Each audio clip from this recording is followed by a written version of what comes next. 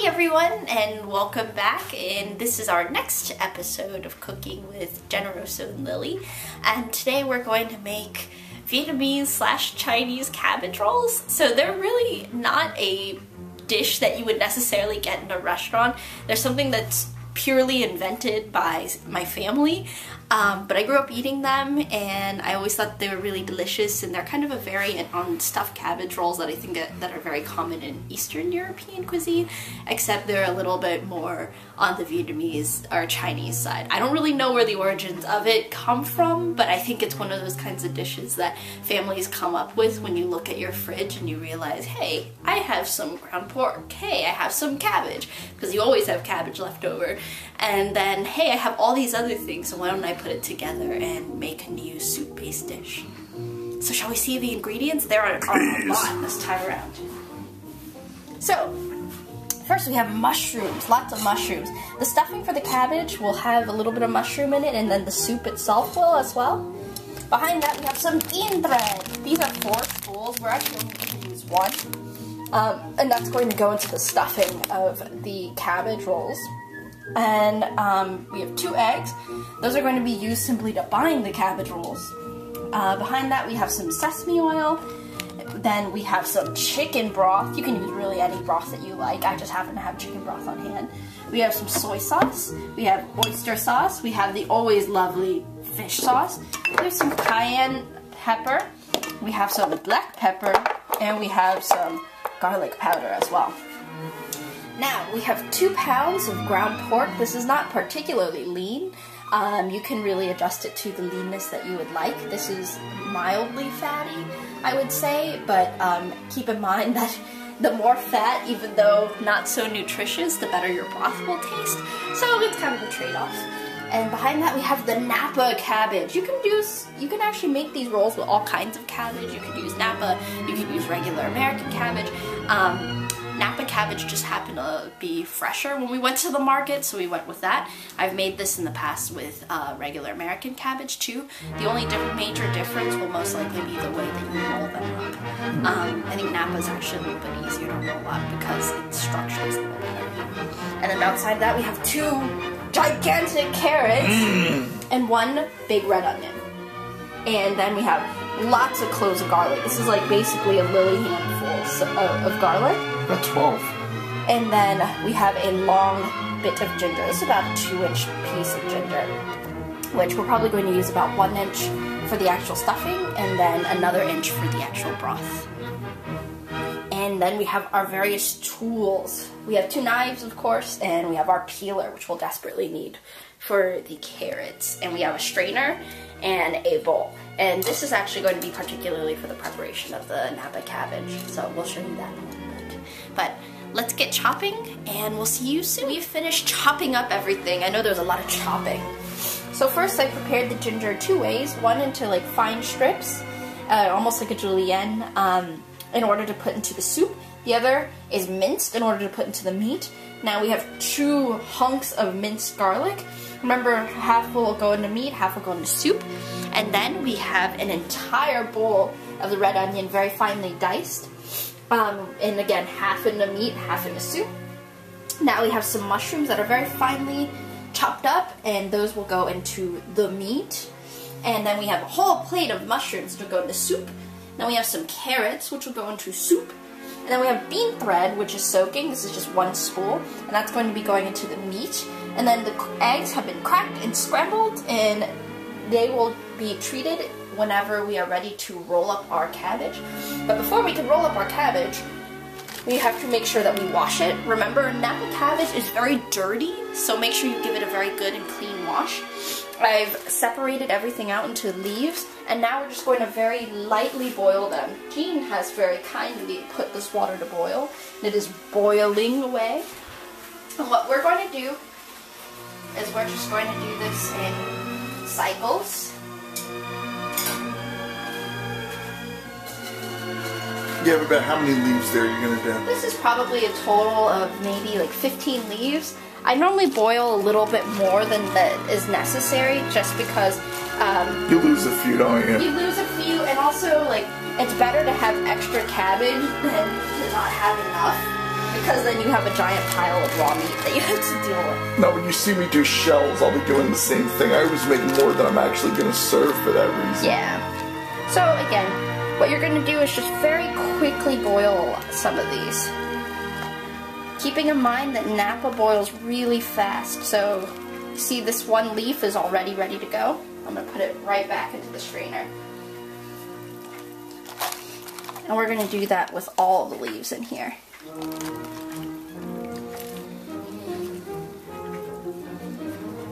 This is not going to take any time really at all to boil. So you're going to cook these for a little tiny bit and then you're going to leave them there for a while? Yeah, and then I'm going to leave them there for a while I finish the filling. Alright. So, I will see you back when we have finished boiling all of these leaves and we are ready to start prepping the filling. Alright, so we finished boiling all of our cabbage leaves.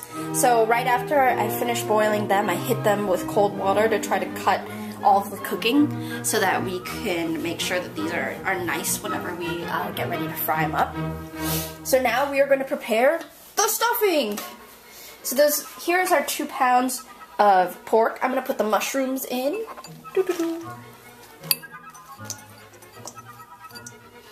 I'm going to put half of the onion in.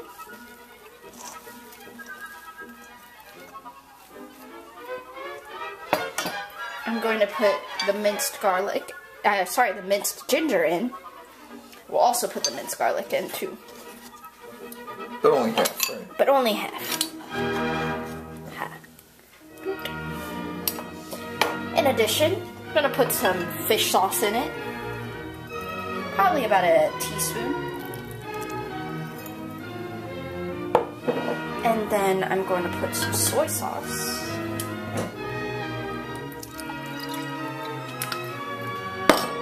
And the tiniest bit of sesame oil.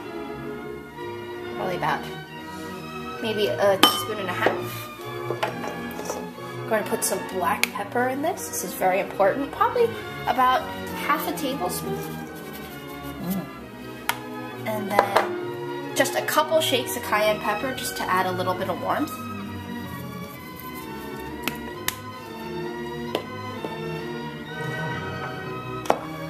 And then some garlic powder just for extra measure.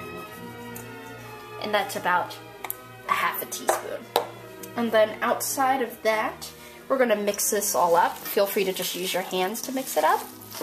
Make sure that all of the ingredients get all the way through all of the pork.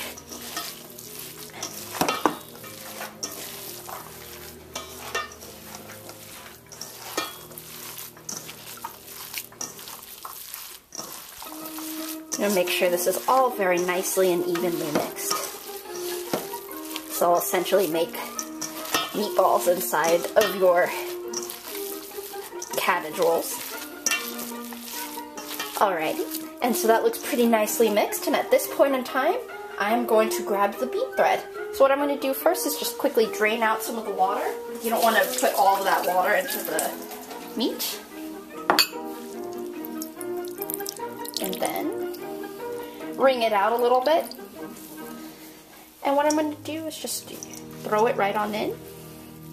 And as at this point, they have soaked for a little bit, so you can pull them apart. I'm going to just pull them a little bit apart, that way you don't get extremely long pieces of bean thread within the pork, because those could be a little tricky to eat, especially for the little ones.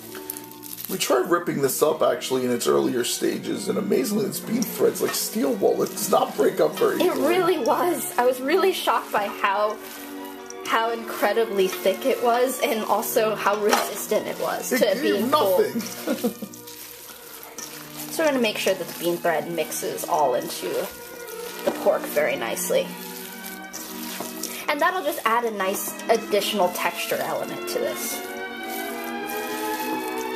And I also think bean thread in general is always really good within soup. Remember that bean thread is not vermicelli. Please be very careful when you buy it.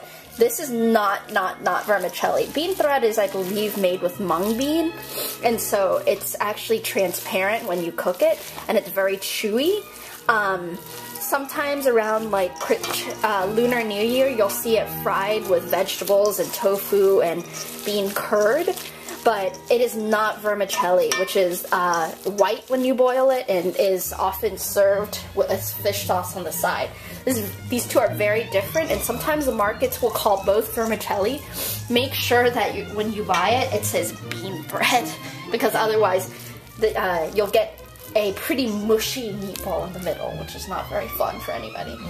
So I'm just going to clear off our table for a little bit so that we can get a little bit more rolling space. And we'll see you in just a couple of seconds. Welcome back, everyone. We've cleared off the table so that we have some rolling room. And now what I've done is this is just a plastic mat in order to make sure that you don't get raw meat on your wooden cutting boards. And here's a spare plate which will contain all the rolls. And here is the egg. One thing I'm going to do to it is just add a tiny bit of soy sauce, maybe just a teaspoon, just to make sure that the egg has a tiny bit of flavor. It's not going to be really used to coat the cabbage rolls. They're mostly going to be used just to close them up. Sure. So here we go. So let's take one Napa leaf, get a handful of meat and bean thread.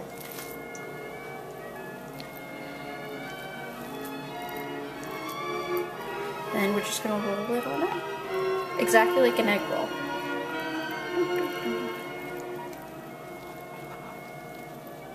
And then right at the end, I'm just going to dip my fingers into the egg. Put that right there. And then close them on up. And then put a tiny bit of egg wash on the outside too. What we're going to do is we're actually going to fry right at these closings where the egg is, just to kind of bind everything all together. And I'm going to put them on the plate facing down so that the closing point is pushed down onto the plate. And we'll do another one just so that you can check it out, and then we'll finish the rest of them off camera. So again, another handful of pork and bean thread and mushrooms and onions. I just kind of watched my mom make it when I was a kid. Okay. We used to eat it a lot when it got a little bit cooler out, and I really enjoyed it. And I didn't make it for a long time because it kind of requires a lot of work, but I think that they're really delicious. Phenomenal, actually. I really enjoyed these. Glad you were making them. Alright, and then again, closing part face down, and there we go. So I'm going to go ahead and finish all these up, and then we'll get working on the broth, and then fry these guys up so that we make sure that they're closed off, and then you can just let this recipe sit for a while, and we will see you very, very shortly. Alright, so we've finished rolling up 15 cabbage rolls. Yay! That's actually probably all that is going to fit into the pot in the first place. So that's going to be perfect for us. In our case, we actually have some meat left over.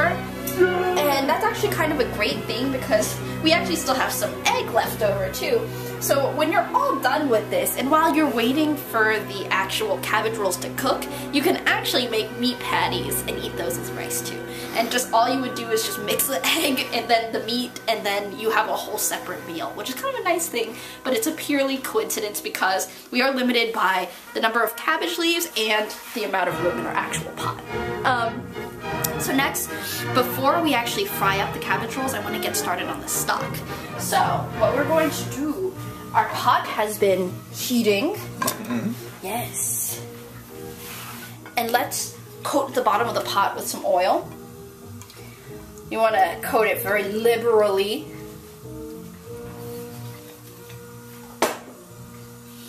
And then once that oil has heated, we're going to add our ginger and our garlic.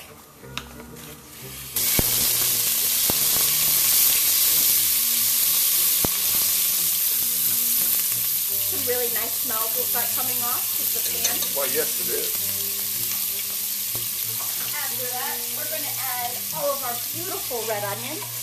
The other half of the pot? Yes. I love red onion. It's a pain to cut because, I don't know, for me, it makes me tear up very severely, but I think that's what it is doing now.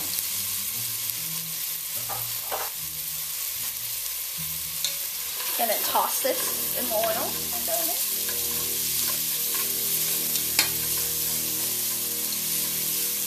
Again, I think that red onion has a really beautiful flavor, and I think it smells really nice. I think they're a little sweeter, and the flavor's a little more intense as well.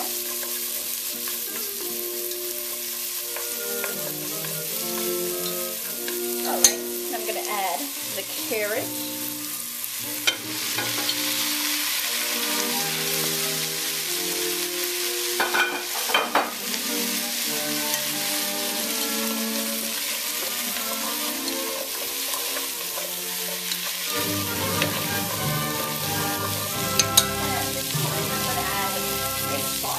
We're going to probably put about 2 teaspoons in this.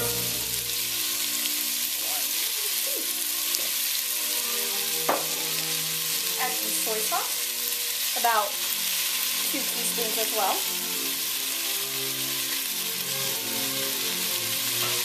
And then the key to all broths in the Sierra household, oyster sauce, 1 tablespoon.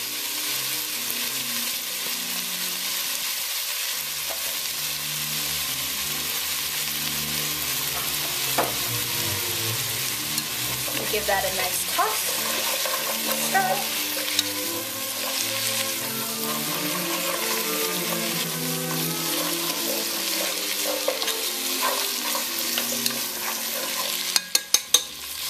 At this point, we can add the rest of the mushrooms that Generoso has so kindly chopped. Chopping.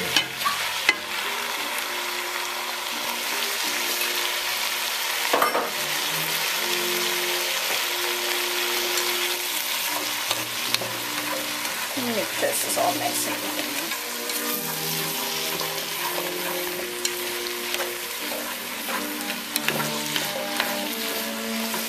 You want the mushrooms to kind of cook a little bit and brown before we actually add the chicken broth. So next what I'm going to do, just for a little bit of heat, I'm going to add cayenne pepper, about a teaspoon.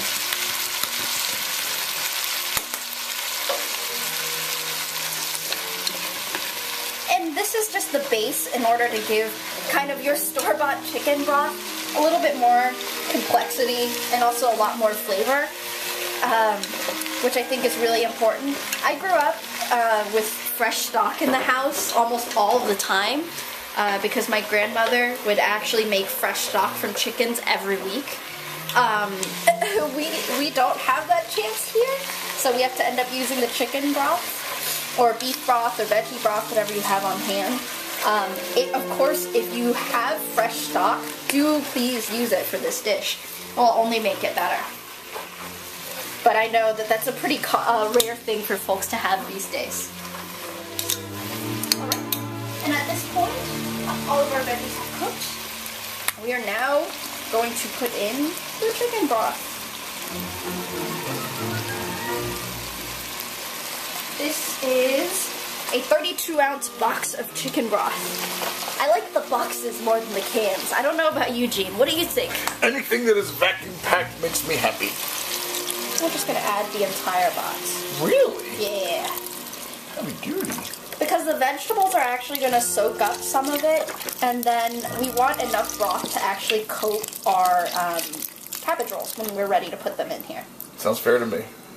All right.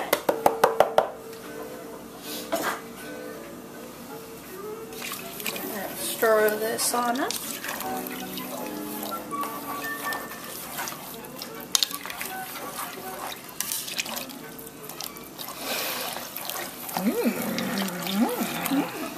And at this point, we see that the broth is a little thicker with veggies than probably would be suited for the cabbage roll. What I'm actually going to do is I'm going to add some water to the pot.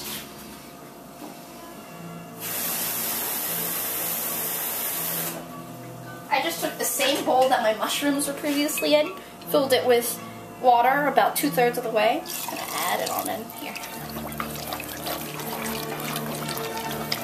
As usual, the fish sauce kind of dominates the smell of the room, but a lot of garlic and a lot of ginger kind of permeates as well. It's nice.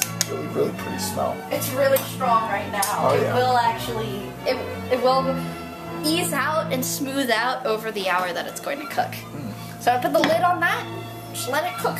And that broth is going to be ready by the time we finish frying up all of the cabbage rolls to actually begin to kind of soak into the cabbage rolls as well. So give us another maybe 10 seconds and we'll see you very shortly so that we can fry up and make the cabbage rolls really pretty. We have cleaned up a little bit and now this pan is heating up. And I'm going to cover it with a lot of oil as well, because we are going to fry up the cabbage rolls. The frying process is meant to make sure that the cabbage rolls essentially don't fall completely apart in the soup. Sometimes if we were running out of time, my mom would actually put toothpicks into the cabbage rolls and then cook them in the broth. I don't really like that because I always worried about forgetting to pull out a toothpick, so I've gone with the frying method instead. The same thing happens to me whenever I order deli sandwiches. No, I'm just kidding. So all you're gonna do is you're gonna actually, remember, closure side down.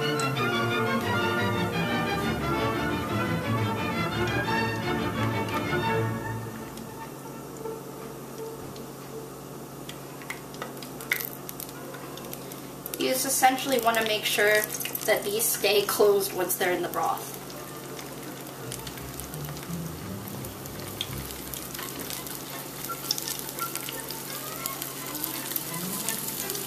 Take your time with these. Don't feel like you need to be too rushed. Be very careful because they are gentle at this point.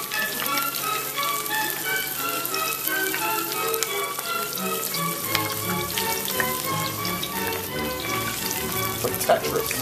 It is a little like Tetris. 2 babies left. Are we gonna do it? Are we gonna do it? I think we are. That's a tight squeeze, but we got it. We got it. Alright. So I'm gonna just spread these out a little bit. There we go. So that we got the little guy in the corner better suited. Gonna let these again fry on the side that is closed, and then we'll be able to flip them over in a moment. This one's probably about ready to flip. Nope, not ready. You'll start to see that the ends are going to cook on some of them. That's fine. It's going to be great.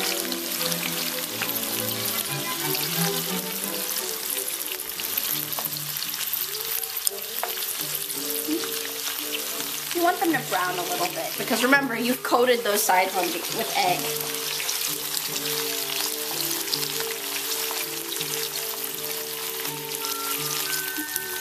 And this also gives the meat a little bit of an opportunity to cook as well. That way you can make sure that you don't have any raw cabbage rolls. It could not be too tasty.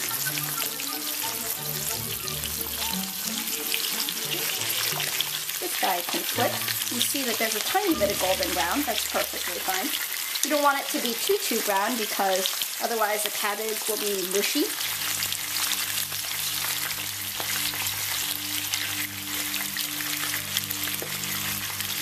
And when you're flipping these over, make sure that you're flipping along the side of where the closure is. That also helps to make sure that they don't open on up.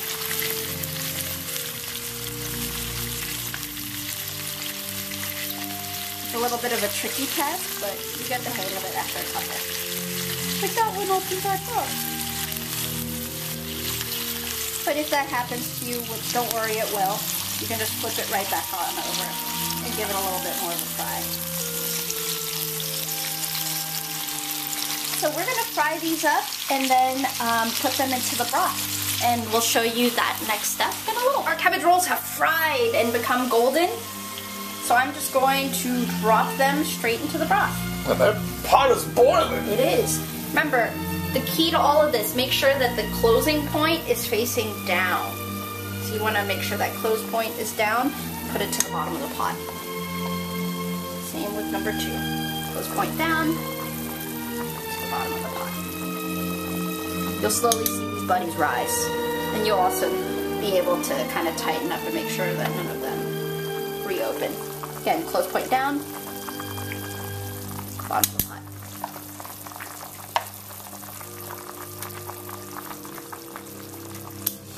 Now how long will they cook? We'll cook probably for another 40 minutes.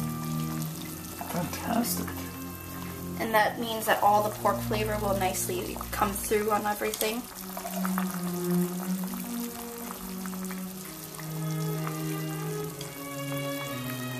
Do you eventually serve this with the broth? Yes, absolutely.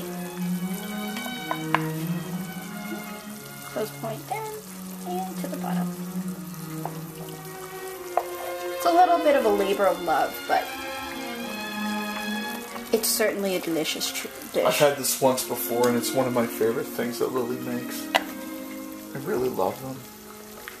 Again, it's a little bit different. Obviously, it's a lot different from the Eastern European version of these, but it still creates this overwhelmingly beautiful winter dish. And again, this is a little bit like Tetris, so don't worry. Just want to make sure that they fit in and that the closures stay in a position to where they can stay closed.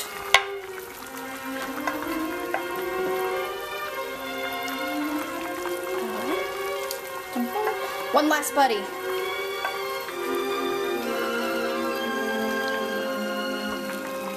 Just put it right on in there. Alright. Excellent. So these guys are all ready to just hang. I'll put the lid on them. It's 107. It's 107. I'm going to turn the heat a little bit down. Right now it's at a roaring high. I'm going to put it down to like about a medium high. Cool. Alright. And so we will see you in about 40 minutes. And these should be ready and all set to go.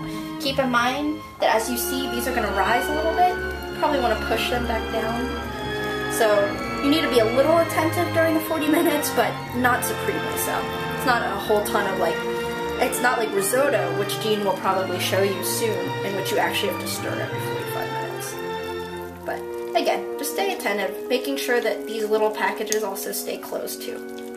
Cool. Alright, so it's actually been an hour, mostly because of the fact that the brown rice took forever to cook. Ah! But this dish does really get better with time anyway, because as with any soup, it gets more flavorful. So all I'm going to do, I've put some brown rice at the bottom of this bowl. I'm going to very carefully pick up one of my cabbage rolls, making sure to reach into the bottom of the pan to get some carrots and some delicious mushrooms. I'm going to grab one more roll. Oh, that one fell apart a little bit, but that's okay. And grab a little bit more carrot and mushroom. And we'll grab one last roll to serve.